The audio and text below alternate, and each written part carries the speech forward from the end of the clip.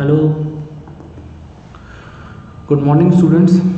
So in this class we are going to discuss few diseases from urinary bladder.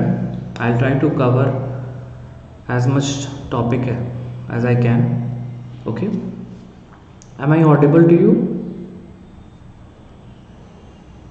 Okay, so let's start the class, starting from the first topic, ectopic vesicae. It is also known as extrophy of bladder defect, and there is absent cloacal membrane. See, ectopic vesicae is considered to be a pre-malignant condition for urinary bladder. Now, in urinary bladder, how many type of cancer can occur? The carcinoma of urinary bladder is of different types. It can be, the most common type is TCC, also known as transitional cell carcinoma. It is also known as urothelial carcinoma. Almost 90% of the bladder tumor is TCC, transitional cell carcinoma.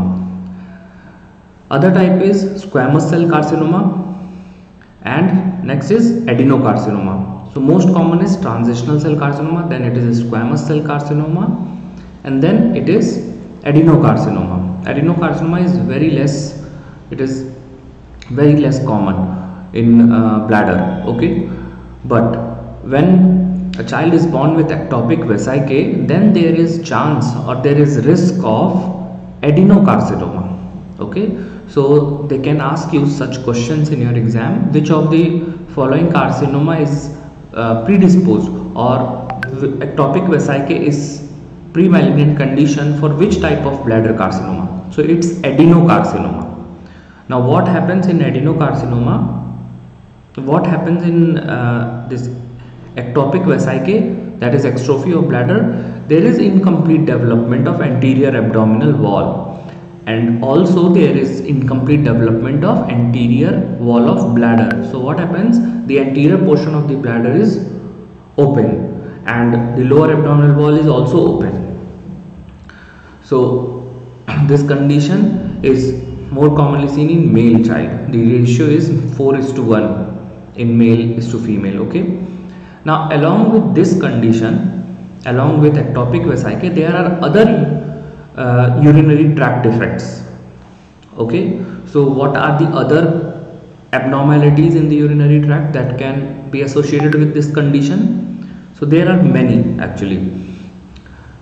There is a chance of epispadias, then undescended testes, then bifid clitoris in female, widening of pubic, there will be widening of pubic symphysis, there will be cloacal extrophy, hernia, urethral reflex, wide pubic bones, and externally rotated femur, which will produce a waddling duck gait. So all these anomalies are associated with ectopic vesicae.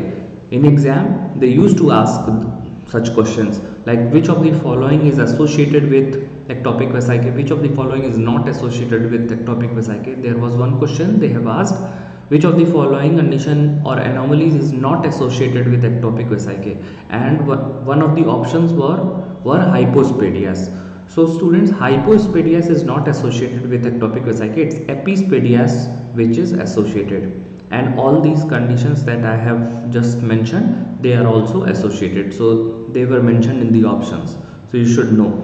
There is a risk of adenocarcinoma, and epispadias is usually complete. So when there is complete epispadias, there will be wide and shallow scrotum in males. There will be bifid clitoris with wide separation of labia in females. So this anomaly is commonly associated with ectopic vesicae. Okay, now in those children, there is also urinary reflux from the ureteric orifices. Okay, so these are all conditions that are associated.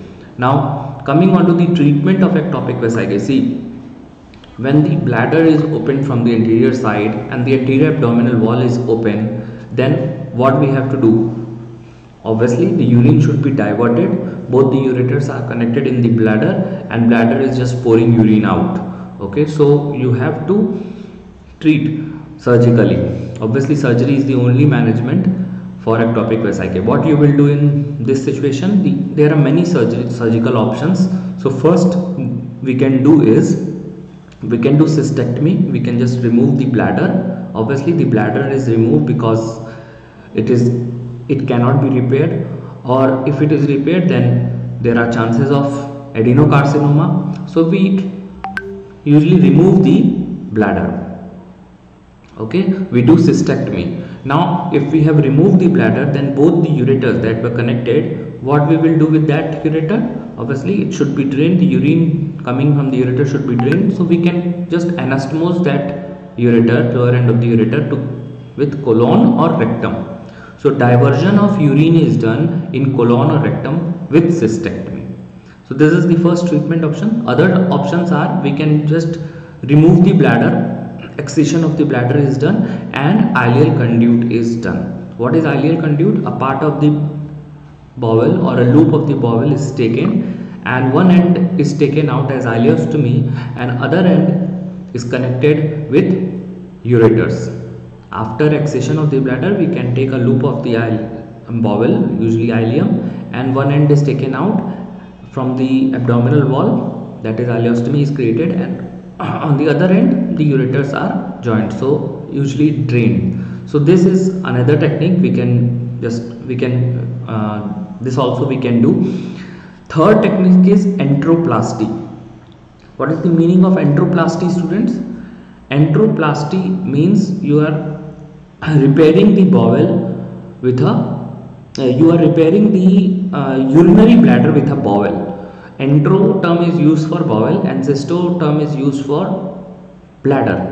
So you are just repairing the anterior part of the bladder with bowel. Okay, so this is enterocystoplasty.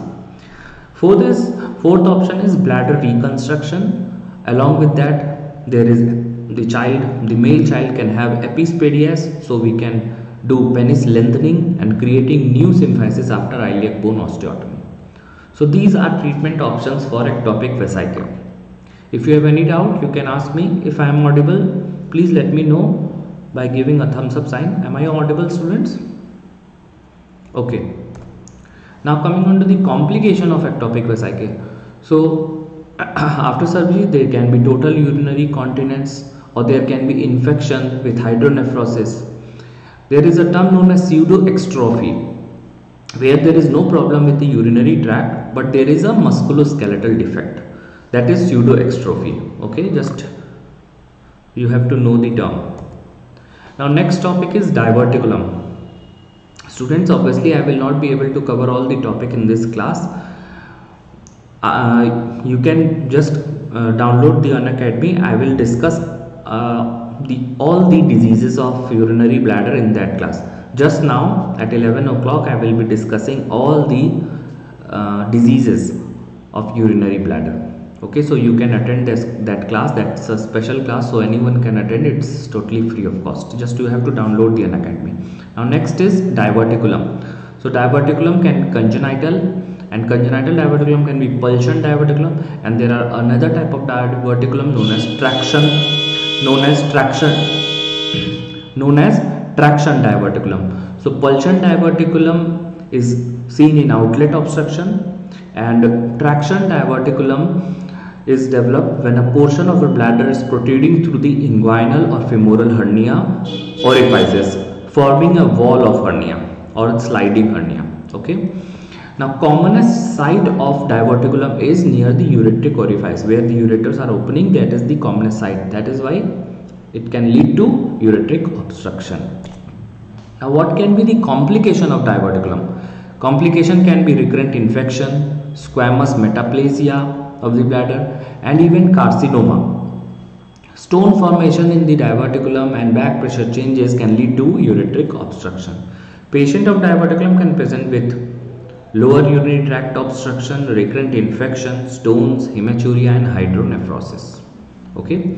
Now what you will do for investigation and treatment? So investigation, we can go for cystoscopy, then IVP, then micturating cystourethrogram and ultrasonography. Treatment में small diverticulum usually heals on its own, and Small diverticulum heals only by bladder drainage or relieving the outlet obstruction. It do not require excision or repair. Okay, just relieve the obstruction and proper drainage of the bladder will heal. Okay, but when there is a large diverticulum, then it requires excision. Okay, students. So in the these are the few diseases. There are many more diseases that I would like to cover. I will try to cover in the next class. And if you want to study all the diseases of urinary bladder, then you can attend my Unacademy class, special class. You can attend. If you have not taken subscription, then also you can attend. So just now I'll be live on Unacademy and I will take that class. I will discuss whole diseases, all the diseases, including benign diseases, malignant diseases of urinary bladder in detail. Okay, so see you there. Take care. Bye bye.